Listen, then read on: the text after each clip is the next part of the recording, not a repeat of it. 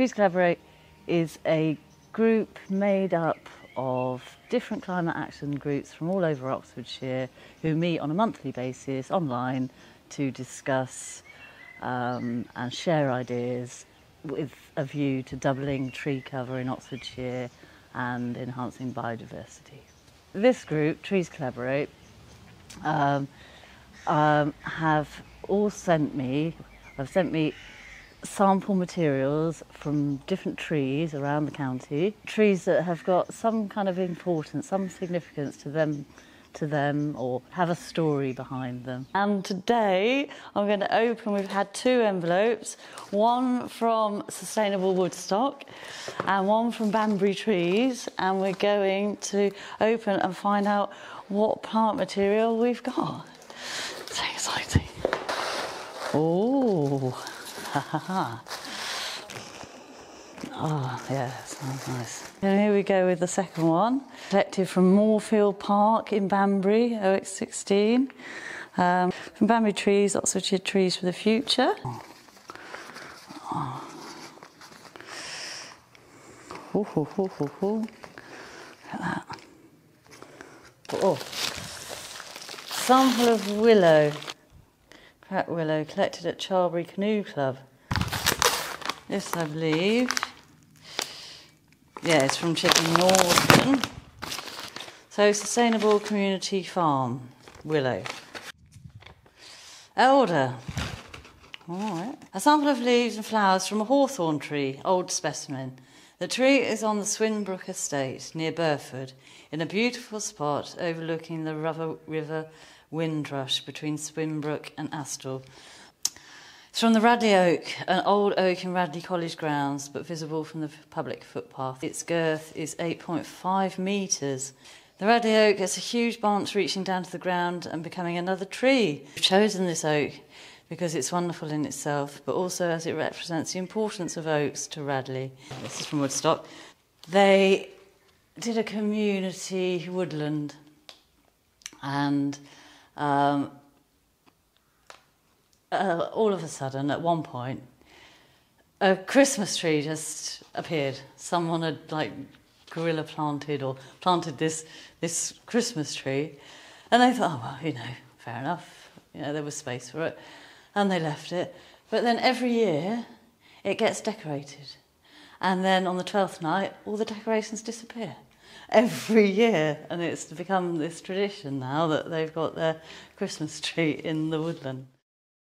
For the Watlington component of this piece, I foraged from a hawthorn bush up on the road to the old station, which just walks up to the Icknield Way.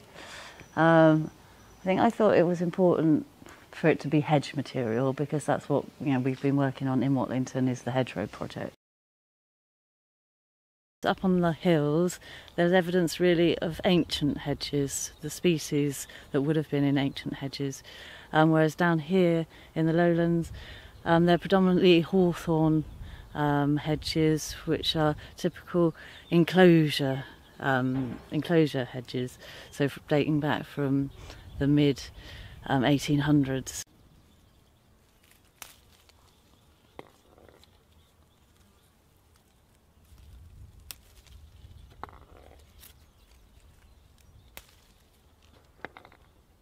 If possible, I'd use branches that have already fallen off, so I'm gathering it ethically. So I think the general rule is to take only 10% of a plant.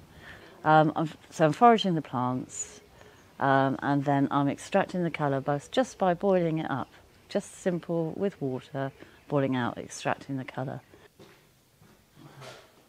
Right, I'm just separating out here the hawthorn leaves from the berries. I'm just going to cover them.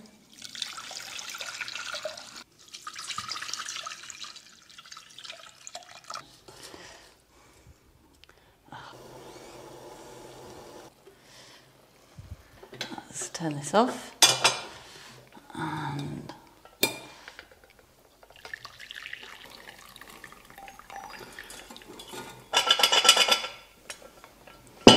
going to mix up some aluminium sulfate, alum, which in fact is a pickling spice. It's really not toxic. The only reason I'm wearing a mask is because of the fine particles. The metal particles in the aluminium attach themselves to the colour particles, and then I add washing soda, or you can add soda ash, wood ash, but that separates the water away from those coloured metal particles. Okay. Right now, I'm going to test the pH level, see what we get. Yeah, I'm up at a 5. That is now separating them. So that's what you'll be left with, the clear water on top and the pigment particles underneath. Take off that first layer of water. So now I'm going to filter it.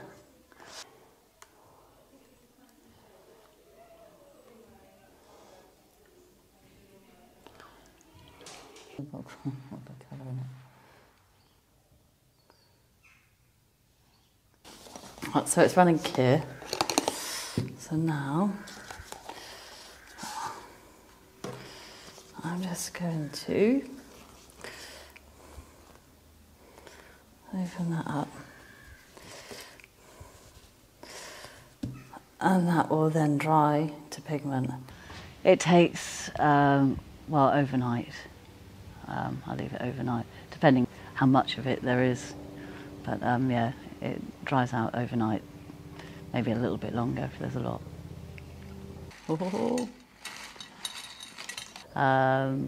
You grind it up, either using a pestle and mortar or just the muller itself, or I use a antique iron.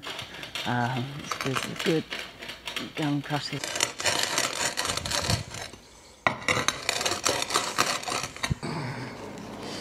This is the hawthorn leaves from Watlington, so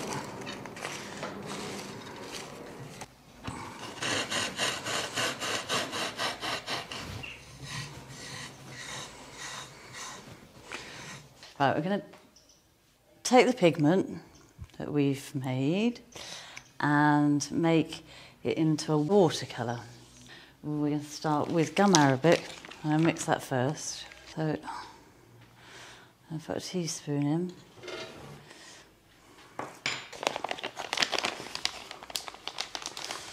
And then I'm going to add, it's just tepid water. Just a little bit of tepid water. I'll be mixing up the pigment with the gum arabic, a little bit of honey, and a bit of glycerine. So I've got some glycerine. And it's just to prevent the watercolour pans from cracking out. Just give some moisture to it. And then I'm going to need some deionised water. Right, cool. A little glycerine, well, my honey, my water, and my gum arabic. Right, so I've taken a bit off. Right, so I'm going to add in a bit of gum arabic, just 1 drop of honey and glycerine, and a bit of water.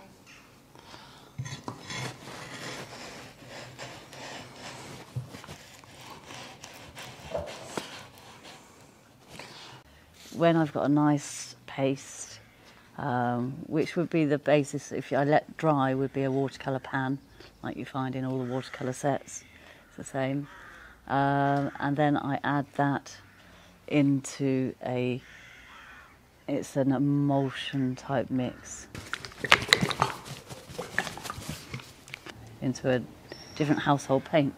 But this particular paint is lime-based. It's a artisanal lime-based paint which has been mixed with graphene, which is a 21st century technology. Over the 30-day curing process, it absorbs CO2, so it sequesters carbon. The thing I like is you'll put a plant into a pot and you haven't got a clue what colour is going to come out. It's really exciting. Like spindle, that's one of my favourites. When you make it into a pigment and mix it with the alum and the soda ash, it gives off a mustard yellow. It's really, really bright and vibrant. It's lovely. Then you've got ivy. That can give off a blue, it can give off a green. And then you've got like dogwood in the spring. It can give off a purple or it can give off a green. You know, with hedgerows, I'm finding, in the spring I'm finding lovely greens, like sap greens and really bright greens. So they do change seasonally. I'm getting a lot more, orangey reds, browns in the autumn, and you'll get you'll get pinks and blues and purples and greens and yellows. So you'll get a whole spectrum of colours just from a hedge.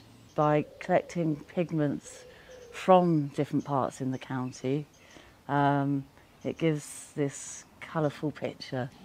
Got these local community groups on the ground doing really important work, and it's just about being able to share knowledge and resources, and with a common aim, which is increasing tree cover and biodiversity in the county.